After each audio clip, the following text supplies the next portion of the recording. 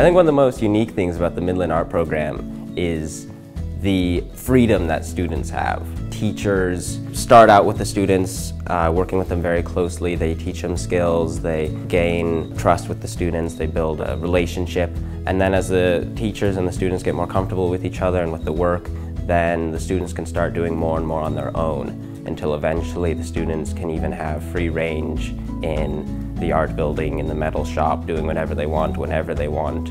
It's like if you had an art studio at your house, you wouldn't be limited to one class period during the daytime. My friends, we work in here before lunch and then go eat lunch and then come finish up, and it's really beneficial to the artists because you can grow by yourself and not just in class when someone else is watching you and you feel pressure from the teacher, but you can really come in outside of class and kind of be alone and be in your little art bubble. Class size in Chinese high schools are way bigger than the class size here.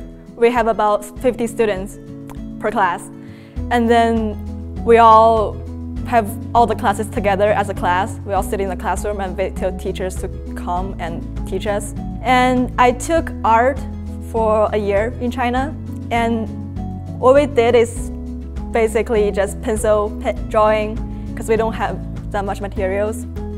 So after I came to Midland, I had the chance to try ceramics and drawing and paintings. My favorite one is oil painting, and I have never done that before I came to Midland. This is my first year doing that, and I just fell in love with it. Midland's metalworking program has really opened up a lot of doors for me because it's allowed me to do something that I wouldn't have had a chance to do, say, at other schools, because it's it's a very specific craft that you really need a good teacher for.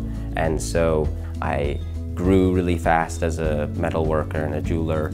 I started doing more and more and more, and then because of all the experience I gained here, I was able to gain access and slowly make friends with a jeweler in my hometown of Ojai, where I now go over breaks and I apprentice with him and I learn the jewelry trade, and it's something that I'm really interested in continuing. It's something that I'm having a lot of fun with, playing in the metal and learning new techniques.